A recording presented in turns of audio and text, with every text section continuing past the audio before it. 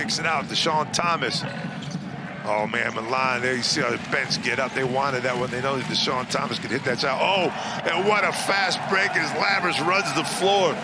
And gets the wide open dish. He's running the floor. Look at Jaleen Smith looking at him the whole way. Looking at the dish.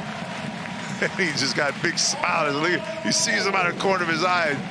Gets it up just in time. Barron doesn't get back. Deshaun Thomas was stuck in the corner. You see Deshaun Thomas looking up going, hey, who's got my guy? Someone's got to pick him. Could be trapped over there. Can't find much to do with it. Gets it to Lammers. But you only got 3 on the shot clock. And there's another back door. And somehow or another, Jaleen Smith might have got his arm up a little. Here's that shot under 2 sets. Jaleen Smith with 7 on the shot clock. Steps back for the 3.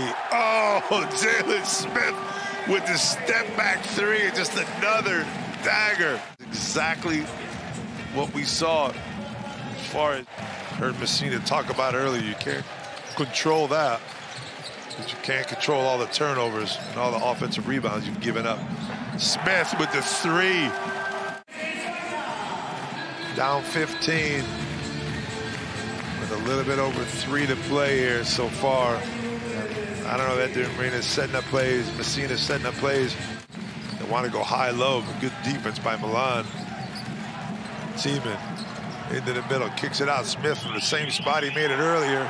He does it one more time, but this time doesn't fall down on the floor. To score with 13 to go on the shot clock. Loud to the basket, Tiemann.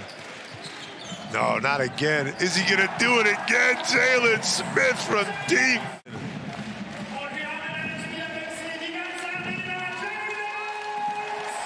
I'm not sure really what they're looking at. Jaleen Smith.